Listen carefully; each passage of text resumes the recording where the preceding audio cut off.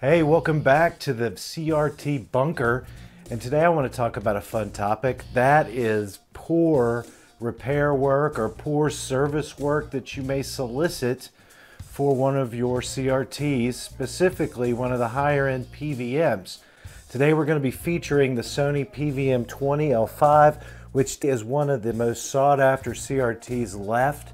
Especially due to its multi-format features and the fact that it's a high-quality Trinitron. But before we get to that, I'd like to tell everybody how Brutus is doing. I get a lot of questions about him. He's doing fine.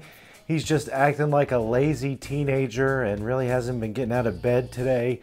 Hasn't made his bed by 2 p.m. and just lounging and taking it easy. So I kind of am a sucker for him and let him do what he wants at this point since he's 13 years old. And he's hanging out comfortable, and he may come and join us and visit us during this talk. First off, I want to talk about Sony PVM 20L5 number 1. This one was brought to me from a client in New York, and this one had a little bit of a track record. It came from a video studio of some sorts, and they solicited somebody in the New York area to service the CRT and specifically go in and do the Savon cap kit, which is available on eBay and documented to cover a large portion of the deflection board. Not the complete deflection board, but anyway, the monitor did work prior to it being serviced. Now what happened is the client got his monitor back after it was serviced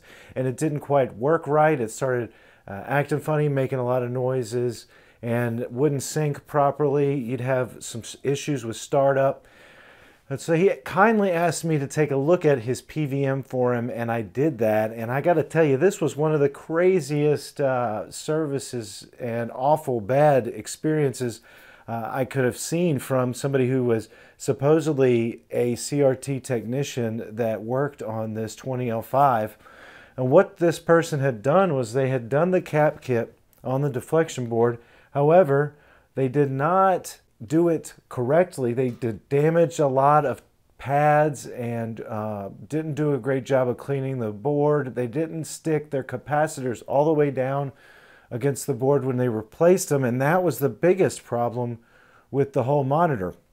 What had happened was, and I found this out by opening it up and inspecting inside, well, one of the capacitors that was in the kit had not been pushed all the way down against the circuit board, and the capacitor actually touched legs with another capacitor, which was a film solid capacitor. It's not normally this color. Inside the monitor they are blue, but this was the replacement capacitor.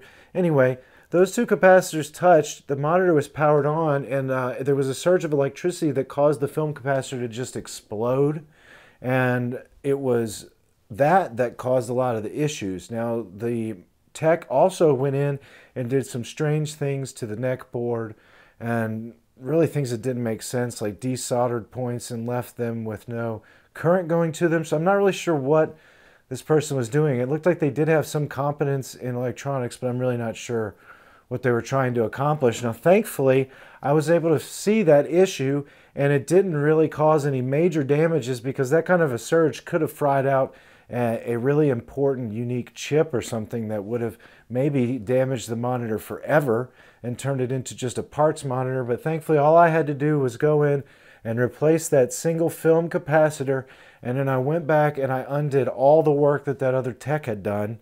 And I guess it's not even fair for me to call them a tech, but that other person had done. I undid all their work, cleaned up the board, and removed all the old solder, all the old caps, and then installed the cap kit again with better caps and ran a lot of tests, and it was working. We got it back to, I'd say, like 95%.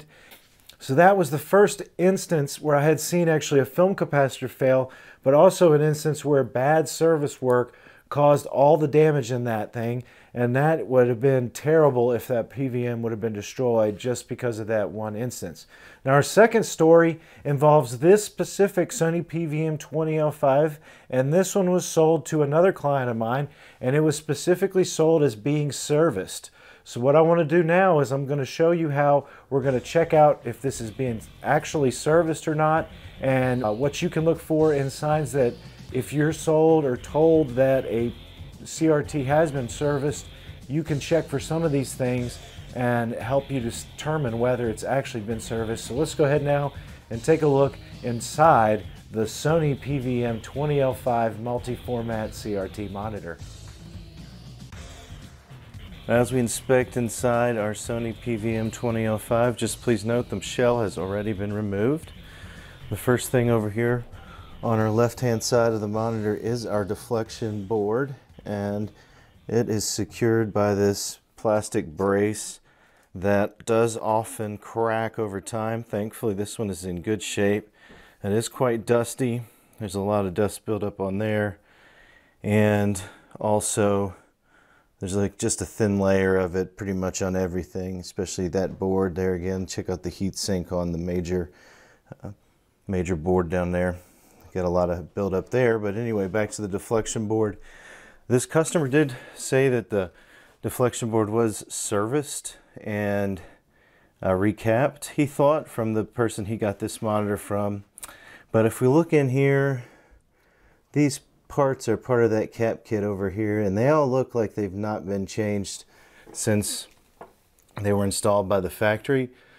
So we can verify that by getting this board out and looking at the back side and seeing if that solder has been changed from factory. It should be noticeable even a little bit if it has been changed, but a lot of these caps inside of here, just from my experience, do look like they were factory caps, and they do resemble those same capacitors. Now maybe some of them have been changed, but we'll find out. There's also this IC right here on this larger heatsink that it may have been changed for some reason, because it looks slightly different than the others. You can tell there where the thermal paste just looks a little bit different, and that's a sign that maybe some work has been done. If you look at the main boards down here, this is our flyback on our monitor. There is just a lot of dust, so I'm thinking the odds of this actually been serviced are not that high. Now the good thing is there's not any evidence of any damage or anything, but it's due for at least a cleaning and possibly cap work. So that's just down inside from that angle. Here's the neck board. Same kind of deal. It doesn't look like really anything's been done to the neck board, which is a good thing. Then we have our input board, and over here is our card slot. Right now there is a SDI card reader digital in there, along with a spacer plate or cover plate over the second portion of that slot cover. Just a lot of normal dust that you'd see inside of here. It's not like an obscene amount of dust, but a good enough layer where, again, if someone would have serviced this, some of this dust would have at least been cleaned off in the process of them removing the boards. And normally if somebody services something, they should clean it out at least somewhat. So that's kind of the inspection back here, but now I'm gonna have to get in here, clean it up, and we'll remove this deflection board and inspect it a little closer. Our deflection board is removed right here. Let's take a look and see if anything looks like it's actually been changed out. Again, on the top side of the board, it's difficult to tell, because if somebody did a good job servicing it, then looking from the top, you shouldn't easily be able to tell whether it's been done. However, if you flip the board over and we look closer at some of the joints and pads and solder points on here, we should be able to notice pretty simply if some real work has actually been done here.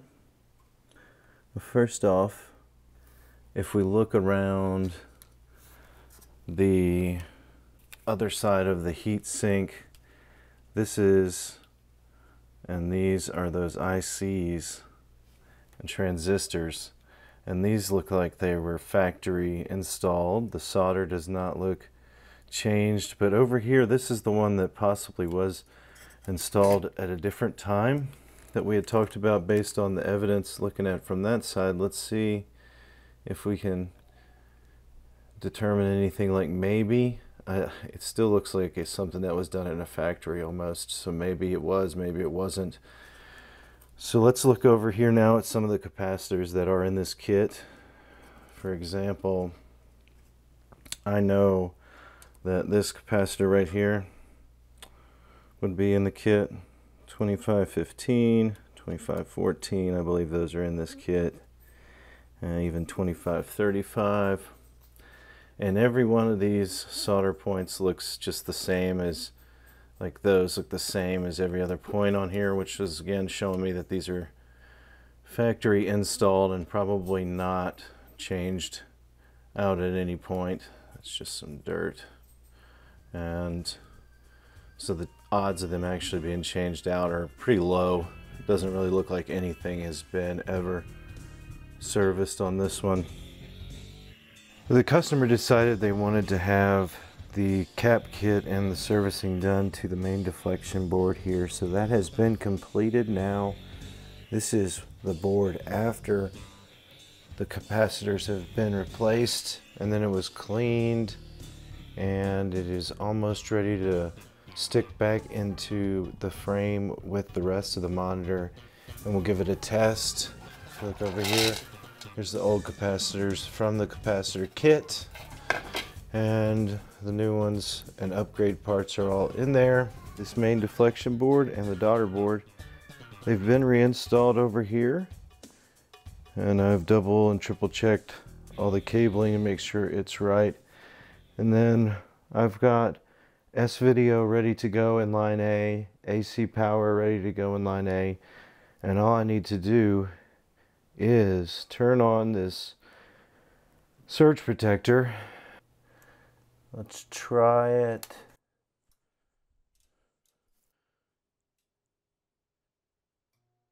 Okay, we want to go to line A.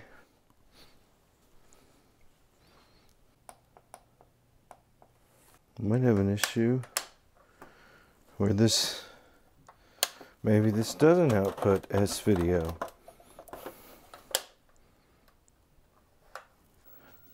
There we go. So I don't know what's going on. Some of my test consoles are taking a minute there to turn on, but the N64 is working.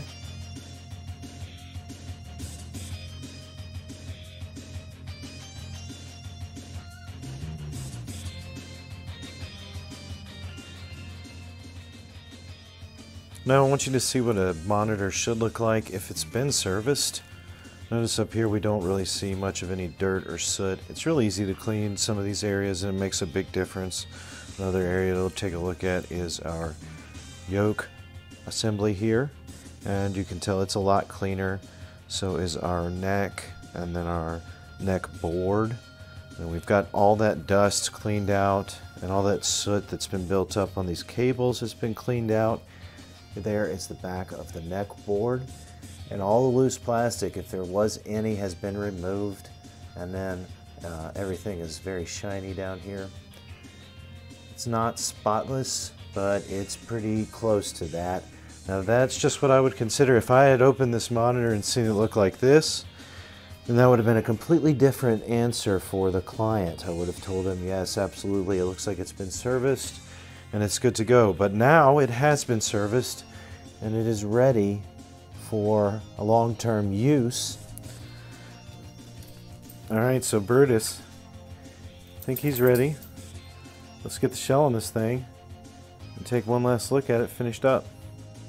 All right, so it looks like this one may have been serviced, and I'll tell you what I found out. I did remove the bezel, and I saw that the anti-glare screen layer was removed on this tube, and that is technically servicing it. If there was a scratch on that screen or some kind of reason to remove that, that's really all I could find that was actually serviced. You saw inside, I noticed a lot of dust and debris buildup that is very much specific to a CRT sitting there for a long time and just having dust kind of slowly build up onto all the components in almost a gradual and consistent manner.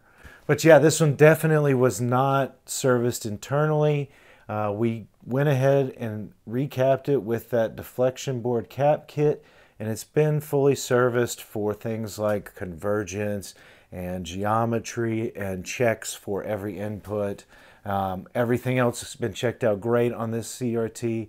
And this one is a bit of a better situation where you thought maybe somebody had serviced it and it turns out they hadn't, and the monitor turns out to be in really, really good condition to begin with.